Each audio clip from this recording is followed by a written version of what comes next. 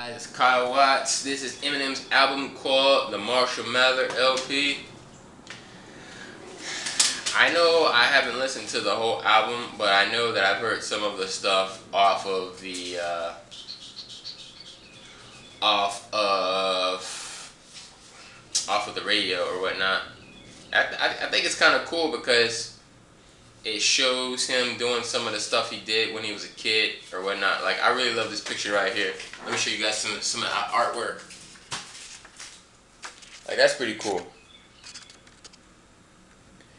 Like, the thing I like about Eminem is he doesn't try to be some gangster rapper, but obviously this guy grew up around black people. He had a lot of black friends growing up, and to me, like, I could totally accept maybe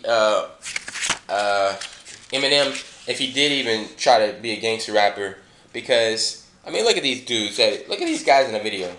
Look at these black guys here. Look at these black dudes. Like, just look at these black guys. Now, just by looking at these black guys, these black guys in the picture here. These black dudes right here are not some yuppie. I came from a really good family.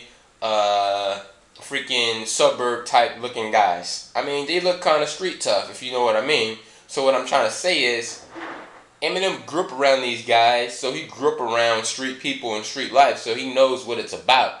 But he still came out and made himself a mainstream artist so he could make money and get famous, or whatever reason he chose to do it. And it worked for him. And namely because he probably knew that if he came out too street, too edgy, people wouldn't accept him. Shady Lane, I'm thinking that's where he gets all his shady freaking stuff from, as far as albums and his alter ego. So, just like Linkin Park, a lot of artists, they live in a certain area and they grab something from that area and they kind of make it a part of their persona and who they are. Which I'm thinking Shady Lane, that's probably why he chose it, to call himself Shady or whatever as his alter ego. So anyway, what I'm trying to say about Eminem is he definitely is the greatest white rapper of all time, and he's one of the greatest rappers, period. So just being a rapper, he's one of the best rappers, and also being a white guy, he's one of the best. He's the best white rapper ever, and probably ever will be, at least for a long time to come. I wish he wouldn't have taken such a long break and gotten into drugs and stuff. I mean, he could have made so much more money. I'm a business guy. I look at it from a standpoint. Look at all the money he could have made. I mean, he's already rich, but to me, it's like, if you have a job that you enjoy and you just decide to sit at the house and not go to work for 3 or 4 months, you could have made, 3 extra months more paychecks rather than sitting at your house. So that's the way I look at him not putting out music.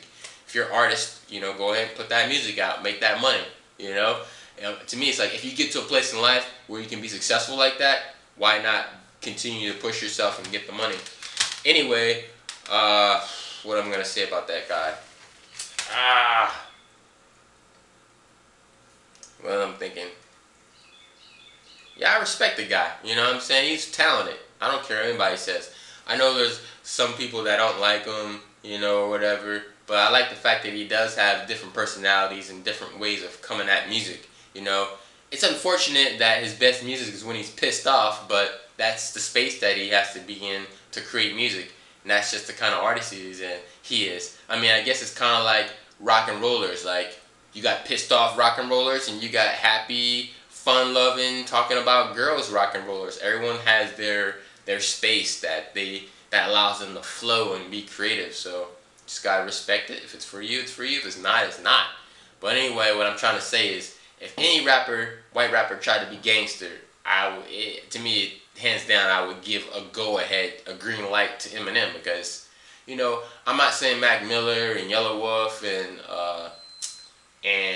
who else? Mac Miller, Yellow Wolf. Who's the other? Paul Wall, Bubba Sparks, Vanilla Ice, Machine Gun Kelly. All these white rappers.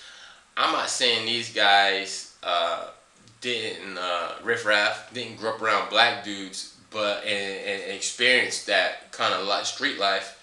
But I think some white guys over others were actually kind of in it you know, more than others. So, but it kind of sucks too, because this guy can't come off as a gangster or street rapper because most black people won't accept that, you know, and that's most of the people. I mean, everybody listens to all kind of rap nowadays. Back in the day, obviously, it was just black people listening to gangster rap, and then it went mainstream, and now everybody likes a little bit of gangster rap. Even if you don't like all the rap, there's at least one gangster song that you kind of like that song's kind of tough. You know, it's kind of like rock and roll. I don't care how much you don't like rock, but there's at least one rock song you like. You might be a light rock person, or you might be a heavy rock. You know what I'm saying? It's kind of like that kind of thing. So I guess what I'm trying to say is, like, if the guy wanted to be a gangster rapper, kind of be tough, I wouldn't look down on it, because by looking at his friendships and the way that he is and people that he's been around, he's not some kind of white guy that just went out and had a couple friends and wanted to be tough. You know, he actually grew up in those kind of environments, so I would completely accept it as a black guy. I wouldn't think that he was, you know, putting on a front or a masquerade. I would go, hey, he grew up like that. They're all white guys who grew up like that. It is what it is. Just like there's super yuppie, my name is Bill type white guy. I mean black guys. And a black person might look at it like, oh, you're acting white. Well, maybe Bill, maybe Tom, maybe Tyrone grew up around white people, and he talks like that because he played tennis and he went to Harvard and he lived in the suburbs. You know what I mean? Like me, I grew up in the ghetto, but I also grew up in the suburbs. So I know both sides of being kind of proper and what's up, dude, to yo, what up, dog? You know what I mean? I know both sides. You know, what up, homie? Hey, how are you today? You know, I could be either or. So I guess it just depends on what's going on in my brain. Anyway, see you guys in the next video.